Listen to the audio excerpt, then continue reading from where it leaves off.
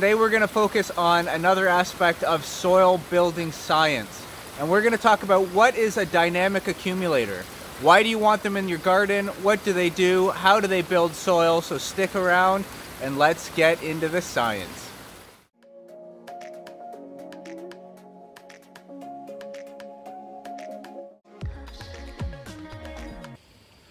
Okay, first we need to understand how soil is made if we're going to make soil. All plants will live in the summer season, create photosynthesis, manufacture leaves from the roots in the soil, and then at the end of the season they'll die back, they'll go to seed, and all that nutrient from the leaves will fall down as those leaves fall and as the annuals die for the season and come into contact with the soil. This apple tree is in the process of taking all the energy from the leaves, putting it into the roots, and that'll make the leaves turn brown, and then the leaves get brittle and fall down onto the soils. Microorganisms in the soils will then consume these leaves and turn it into humic, fulvic acid, other macronutrients that are inside the leaves, and this is how we grow our soil. And it's this leaf fall constantly coming down onto the soil that builds soils from the top. Leaves fall down, the old soils get below that, and soil is built up and up and up.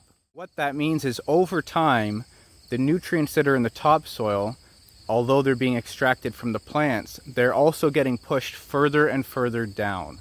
And the plants that exist in the topsoil layer, they're slowly going to lose their ability to access those nutrients. Those nutrients are going to get pushed further and further down until volcanic activity brings them back up.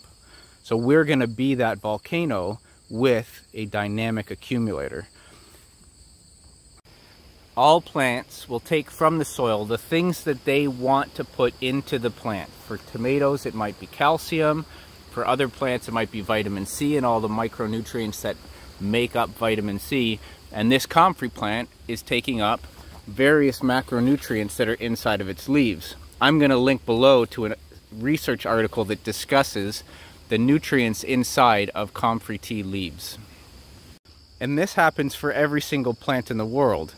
This Queen Anne's lace here benefited my garden in the spring by being a beneficial insect attractor. It attracts green lacewings and ladybugs and all sorts of wonderful pollinators and insect predators. At the end of the season, it will die and all that matter ends up on the ground. And what is inside the leaves is going to end up in the topsoil. And what's inside the leaves came from the root zone. This is the very important difference that we need to understand. Okay, so at first you might think that whatever's in the leaves came from the topsoil, and when it dies back, it returns to the topsoil, so there's no net benefit. But that's kind of close, and that's only accurate if the actual roots are in the topsoil. So for plants that have deeper roots and drive very, very deep tap roots down, they will actually access nutrients from soils that are well below the actual topsoil layer. They'll bring them up into the leaves, like that's just how plants work. And then when they die back in the fall, they'll deposit that nutrient back down, not down into the deep subsoil, so into the topsoil, the fertile layer of your food forest.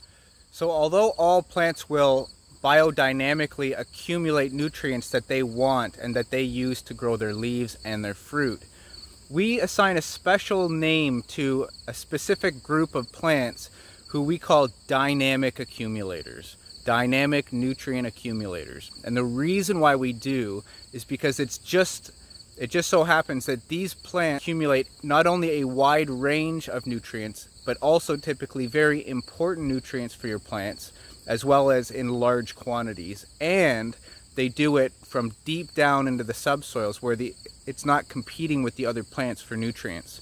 This is really important for something like strawberries. If you have a strawberry patch and you plant a shallow-rooted dynamic accumulator, that dynamic accumulator is going to fight with the strawberries for the same nutrients in the topsoil. But if you plant shallow-rooted strawberry plants with a deep tap-rooted nutrient accumulator, they're not competing for nutrients in the same way, and the dynamic accumulator is actually helping the strawberries by accessing nutrients that would end up not being available to the strawberry, bringing it up to the leaves, and then you put the leaves down in compost or just directly down onto the soil. Now, a lot of plants will actually do that nutrient dredging function with a deep taproot, but not all plants are created equal. Some do it better than others, and my favorite plant in the world for doing this function is Comfrey. Now, I encourage everybody to go pop open that article and check out the table on the nutrient accumulation of the various plants. It also looks at pigweed and water hyacinth, which aren't deep tap-rooted nutrient accumulators, but they are nutrient accumulators. It also compares them to various animal manures for a base load reference. Now, Comfrey has tremendous amounts of nitrogen, phosphorus, and potassium. And phosphorus in particular is extremely important because most soils these days are now depleted in phosphorus. Critical element to have a nutrient accumulator of. It also has tremendous amounts of calcium, sulfur, magnesium, and zinc, which are very, very useful elements for plants. So here we're in a guild with an apple as the main overstory tree, raspberries as the bush layer, currants as the bush layer. We have Comfrey acting as the dynamic accumulator in this guild. Creeping Charlie as a beneficial insect ground cover, strawberries as an edible ground cover, clover as a nitrogen fixing ground cover, perennial kale as a rabbit deterrent, onions and garlic as aromatic confusers. And in this way, every single plant is performing a function, and the whole integrated system, all aggregated together, is a very, very dynamic and robust small little cluster of plants called a guild. Comfrey in this guild, if you could see underneath the soil level, is digging a deep taproot straight down. And it's not competing that much. It does still have some lateral roots, but it has a mega deep taproot. And we're actually going to dig one up right now, and I'm going to show you the roots of this thing. Okay, now digging this Comfrey plant up is going to be a significant amount of soil disturbance and root severance. So I don't want to do it necessarily here to show you. I don't mind propagating Comfrey plants, but I like to do it in areas where I don't really mind disturbing the soil as much. So we'll take maybe one of these edge plants out of the bottom of this swale here, and we'll dig this up. All right, so forgive the weird shot. I have this resting on a tiny little branch of a tree because I don't have a tripod.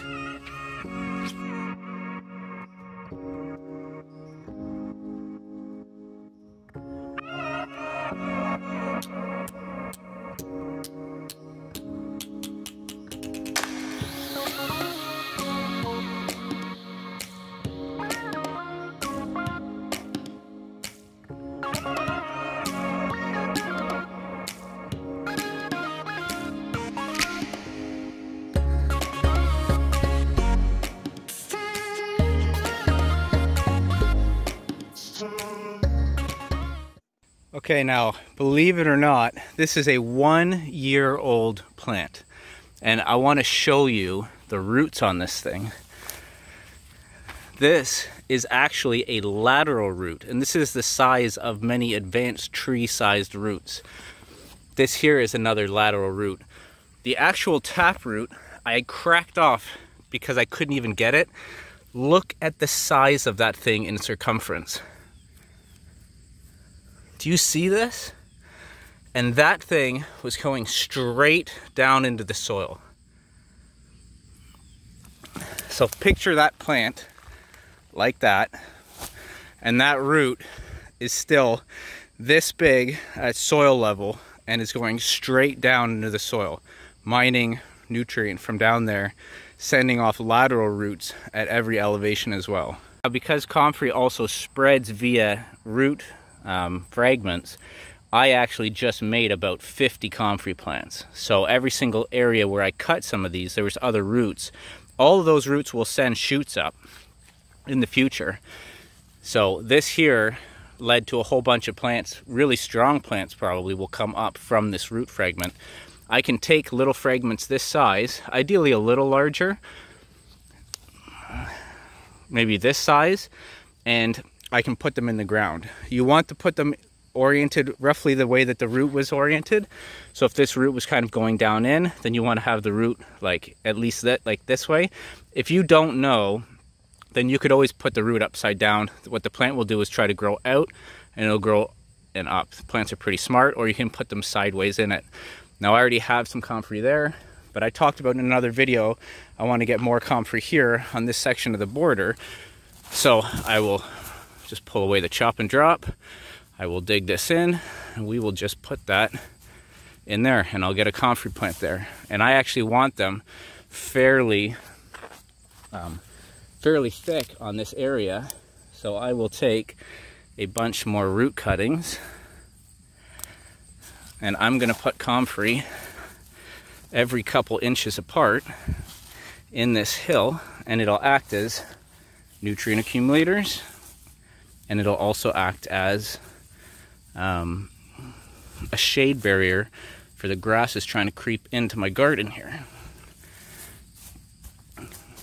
And I want to have it roughly every 3 inches when I'm trying to make a border. You can see here I've got some comfrey already from a root fragment planted earlier this year, and we've got strawberries growing right next to it. I have no problem putting comfrey right next to strawberries. We'll jam that in the ground. And I want a wall of comfrey in this area to act as a barrier for the grasses, and dynamic accumulators for the plants in that wall, drilling deep tap roots, bringing those subsoil nutrients up, putting them in the leaves. And then especially on a border, what I can do is actually come by and step on all these comfrey plants and put them down into the walkways, and then it'll extend that grass barrier action, because it'll smother the grasses out on the edge, and then new leaves will come up over those, and it'll smother the grasses with sun and with direct mulching. Now this comfrey is accumulating nutrients in its leaves, and it's not really competing, like I said, for the raspberries in this guild. And the raspberries look incredible and delicious. Oh man. So what we do in order to return that nutrient back into the soil is we come by and we chop it and we cut it down, and then we lay it down. So we can also just step on it and crush it down, and it will come back up. It will regrow, and these leaves are now going to decompose, and the soil microbiology is going to, and the worms will come up at night and drag them down into the soils. They'll digest it, they'll decompose it, and they'll send it back out their back ends as fertile black gold for the whole entire system. And remember what my saying is: stop focusing on growing plants. Grow soil, and the plants will come as a natural consequence of having extremely fertile topsoil. What that means practically is when I see a plant struggling, I can take 2 actions. I can take a short-term action and try to fertilize it and fix it for this year, but that doesn't solve the problem of why that plant is struggling. Or I can take a, I guess, I can take a long-term action and I can add a dynamic accumulator as a companion plant to it, like this comfrey to the peach, and haskcaps and asparagus and sea buckthorn and wonderful little polyculture guild with onions and garlic and strawberries and clover. So I can plant dynamic accumulators as companion plants all throughout my garden. They'll increase the fertility of the area, provided, like, even if I don't chop and drop them, their natural dieback in the fall will do it all on its own. But I can accelerate the process by chopping and dropping it, causing a regrowth and causing that plant to dynamically accumulate, go through its phase maybe 3 or 4 times in a season. So I can take a long-term approach like that, or I can go around fertilizing. I am always a fan of systematically using your time to do long-term, smart approaches to soil building and increasing your fertility in a long-term vision. So let's talk about the invasiveness of comfrey. because a normal wild comfrey can be pretty invasive. It's got a super deep taproot, so when I'm digging that thing up and I'm severing any of the roots, it's there forever. And you saw how far down I dug. Some comfrey has been known to go like 50+ feet down. Really deep taproot. So you're never getting it out, even with an excavator. You're not getting it out, it'll come back. So when you're planting comfrey, make sure that it's somewhere that you want it there forever. You can control it by chopping it constantly, and eventually it will lose its energy in the roots and it'll just die. So the way to get rid of it is just to constantly harvest it, like over harvest it, and you will kill it. Now, comfrey can be invasive, but there are sterile versions that have been created in the laboratory from just genetic selection, and they're seed sterile. So these aren't genetic manipulation, they're just genetic selection, saving different seeds. They're actually sterile from seed. So for example, Bocking 4, Bocking 14, they're from a laboratory in Bocking, England, and they're actually sterile from seed. So all of my comfrey, all the comfrey that I gave my father-in-law Poppy, all the comfrey that I gave my sister-in-law Sherry at Gardening in the North, they're all sterile versions of comfrey, so they won't spread from seed. Literally the only way that it can spread is if you sever the roots. So if you don't sever the roots, it won't spread. Actually going to just start ripping the leaves off and throwing them on the ground. This is a way of investing in your future in your garden. Stop focusing on what amendments do I need to add to this tomato plant because it's struggling. Start thinking about what additions can I make to my system so that my system is more fertile next year and on year 10 from now. So thanks for watching. Keep building that soil. Spread the word of this channel. If you like this, help grow this channel. If you like the content that I produce and you want me to keep making it, you want to see more and more, help grow this channel. Comment below, share it with your friends. Thanks for watching, and I will see you on the next one. Happy gardening, friends.